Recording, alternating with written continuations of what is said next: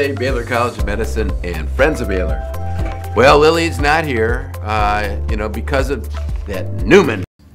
So, the next time you make one of your video messages, please have Lily give a call to her SAG rep, and we will discuss her future in the union.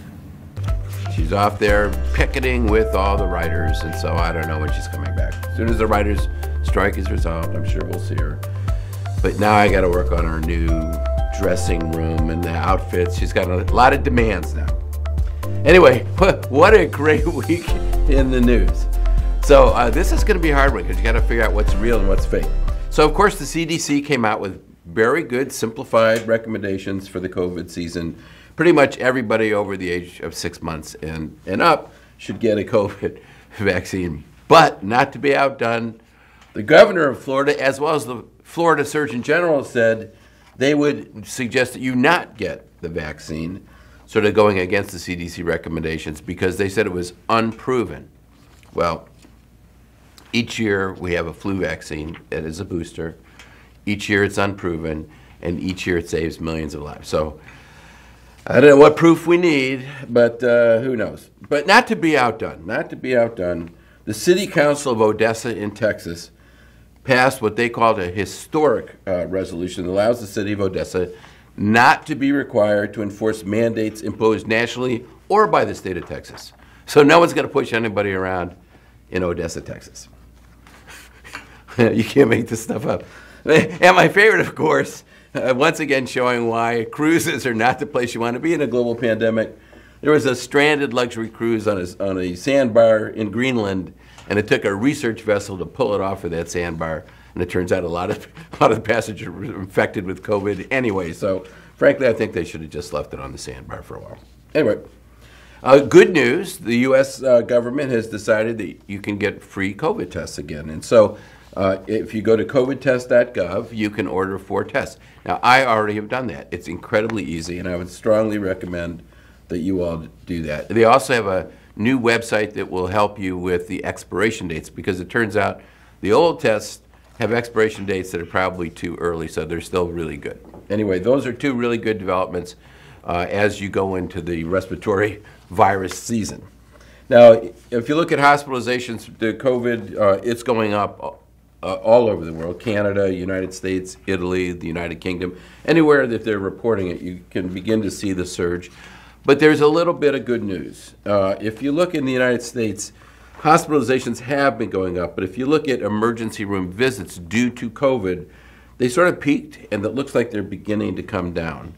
The one age group that seems to be really problematic, and the Association of Pediatricians have pointed this out, kids 0 to 4 years of age have seen this very big spike in hospitalizations.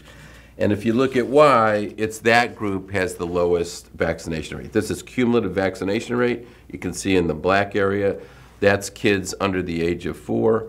And frankly, it is really bad. Only 5% under the age of 4 have been vaccinated. So once again, evidence that the vaccine's useful. And if you've got kids that are, the COVID's beginning to come back, I would strongly recommend that you get them vaccinated. COVID deaths have also begun to increase a little bit in association with the hospitalizations. It's up about 12%. It's not nearly as high as it was in the past, but they're still up. Now again, there's some good news on the horizon.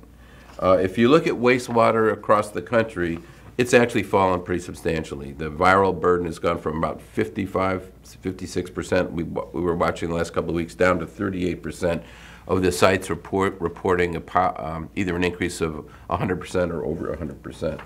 And here in Houston, I think we've seen the peaking, and then it's come down.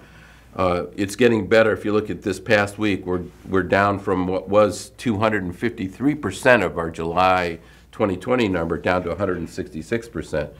And so here in this region, I think we have seen a peaking of SARS-CoV-2 in our region. Nationally, if you look at all the wastewater sites, this is September. It's subtle. This was like 4 weeks ago, and this is this past 2 weeks. There is a reduction in the number of red dots, which show a falling number. But if you look at where there's still some red dots, it's mostly in the upper Midwest and the Northeast. New York City, Westchester County. Janet, beware. There's a lot of SARS out there. And actually, it's interesting. I have a lot of friends in New York, and their kids have a lot of colds, fall colds, and many of them are COVID. Down here, there's also a lot of respiratory viruses, but many people are just getting a respiratory virus that is not flu or SARS or RSV, just another one of the sort of fall colds. So it looks like we might have peaked in our region for SARS-CoV-2, but in the upper Midwest and New York and the New England areas, it's very high. The BioBot data, we've gone over this. This is the company that does the reporting for CDC, does the analysis for CDC, and you can see they have shown also the same thing that the other wastewater showed, which is looks like we've plateaued. So what are the dominant strains? They really haven't changed. EG.5, FL 1.5, and the XBB strains still remain the predominant strains, and I'll show you this again. These are the 4 dominant strains that are derivatives of XBB, and then the vaccine is directed at XBB 1.5. Now, it doesn't look like a perfect match, but it's going to be close enough that I'm sure it'll be effective against these variants. And they've even said it will be effective against the XB 2.8. So, get your vaccine if you don't want to get all these variants that are floating around. Now, there are a couple of really interesting papers that came out. One had a big headline, we're going to be able to have a blood test that'll tell you if you have long COVID. Well, that's not actually what the paper showed, but it is interesting. There's a paper published in Nature. It took 273 individuals, and they looked at who had long COVID and who did not, and they did immune profiling. And basically what they showed was that you could see marked differences in the myeloid and lymphocyte populations in people who had long COVID compared to the controls, and they also had higher antibody responses to other antigens, particularly Epstein-Barr virus, which causes mono and has been associated with chronic fatigue syndrome. So it's very interesting that it looks like in these patients that had long COVID, they have different profiles in their inflammatory cells, but also seem to have persistent antigens of these other types of viruses. So, collectively, this means that we might be able to, down the road, figure out a signature in blood that suggests long COVID versus non. It also potentially shows some opportunities to treat people. The other interesting thing was the patients who had long COVID tend to have lower cortisol levels, which sometimes goes along with sort of lack of immune response. The other thing, another good paper was, does vaccination against COVID actually improve the long COVID symptoms? And it does. So there was a really good study. It showed that if you got vaccinated against COVID when you had long COVID syndrome, you had a decrease in the number of symptoms. Your well-being index score went up, and several indices of inflammatory response went down. So it looks like that's a good potential opportunity for people who have long COVID to get vaccinated and have improvement. So let's turn to the flu season. Flu is right around the corner. We're all waiting for it. We know when it's here. Until it's here, we don't know. So if you look at it, this was last year's peak, and this is where we are now. And the circulating strains of A and B are included in the vaccine. So it should be hopefully a moderate influenza season, and the vaccine match so far looks like it's pretty good. So get your flu shot. I'm getting mine soon, I think, hopefully next week. And it's perfect timing because the peak, as you know, is late December in that area. If you look at RSV activity, this is this is just respiratory virus activity reported. And you can see most of the respiratory virus activity, this was last year and this is this peak. This is mostly determined by the green line, which is COVID. So most of the circulating respiratory infections you see people are either going to be COVID related or a non-COVID like upper respiratory infection. RSV is not around so much, and flu is not yet arrived, but it will be.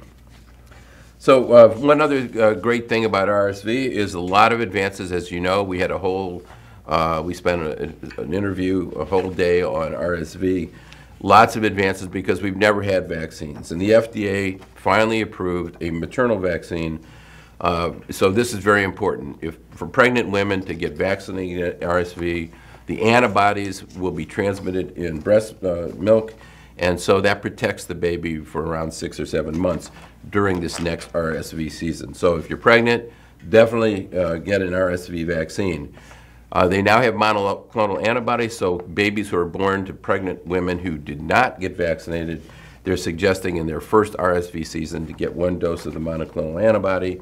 And for kids who are in their second season, only a monoclonal antibody for those that have some sort of immune deficiency. So new strategies are very important. And then for adults over the age of 60, the RSV vaccine is recommended.